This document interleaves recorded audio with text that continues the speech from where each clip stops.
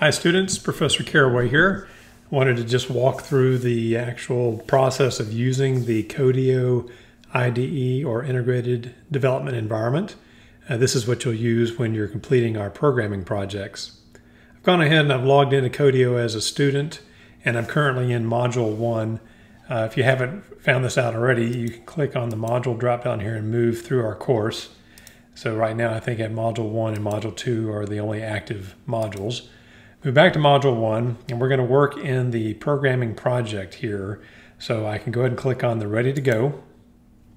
And this is going to open up the IDE with at least a starting file and a README file, or at least in this case, just a README file. This gives you the basic instructions. So this little tree view here on the left is listing the files that are available. I'm not sure if you'll see the .codio or .settings. I believe those are only available to me as an instructor. But as you note here in the README file, so this is open, you see the tab for the README, we want to add a new file to our Codio file tree, and we're going to call that hello.py, py standing for Python. So I'm going to move up to the file menu here, click on New File. I'm going to just leave the current path as the root folder, meaning in this same structure that's listed in our file tree. And we're going to call this hello.py. Click on OK. And you'll note now that there is a new file in our file tree, that being the hello.py, and we're actually in the tab for the hello.py. So you note, see we have two different files now. And this actually will show you which one we're in by what is highlighted. So I'm in the hello.py file, and I need to create a statement to print the words hello Python. So we want this to be our output. So I'll move back into the hello.py, and we do that by typing the keyword print, open parenthesis.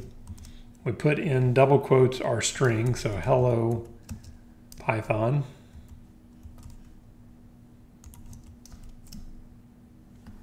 Okay. And now to test our code, we will just click this little run button with, I guess, rocket ship. And this will open a new window, a terminal window, and we'll actually see the program run. Now you'll wonder, well, why all this extra?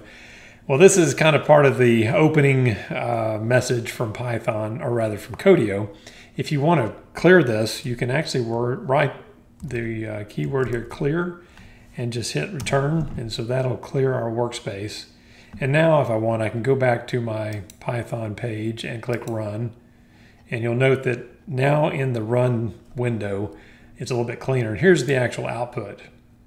Okay, and so this is just the prompt of the system.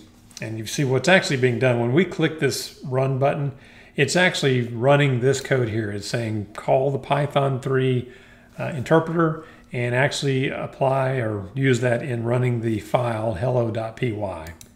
So even rather than just clicking run here while in the hello.py file, I can actually just mimic this and type Python 3. I can type hello.py and let's actually type it correctly. Python 3 hello.py, and there's our output. Okay, so now that I've got the code working, I've tested it, and I like how it's working, I can then return to my Codio main window, the module window, and you'll note that it says it's in progress because we've opened the file and we've been working in it. If I'm now happy with my work and you want to, and I'm ready to submit this so that the instructor can actually check it, I just have to click this completed toggle here, and it's going to ask me to confirm yes, because once I do this, the file or the project moves into a read-only mode. So now it's noted as completed. So then I'm notified on my side as the instructor that your project is now ready for me to grade. Now, if you maybe inadvertently have marked it as completed and you want me to open it back up, I'm happy to do that. Just send me a message in Slack and I can reopen the project so that you can return to continue working on that. Hope this helps. If you have any questions, please let me know.